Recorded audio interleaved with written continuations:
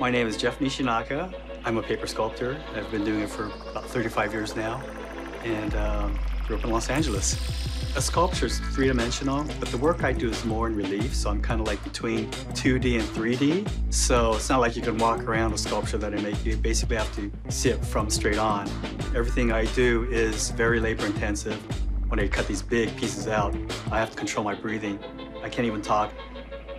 I am a big Game of Thrones fan, and I am hooked. It's I think, one of the most amazing shows that I've ever seen.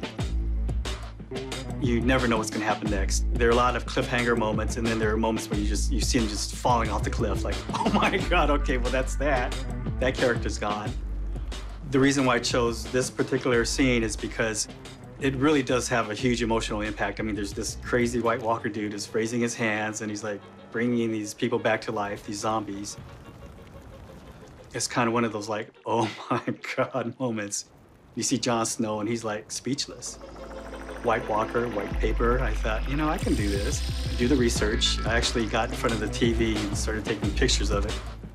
His epic moment is when he raises his hands, right?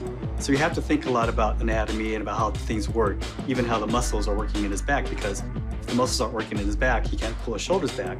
So then I have to blow up a drawing to that exact size because my drawings have to be the same size as the finished sculpture. In order for me to create texture, I basically have to cut the texture.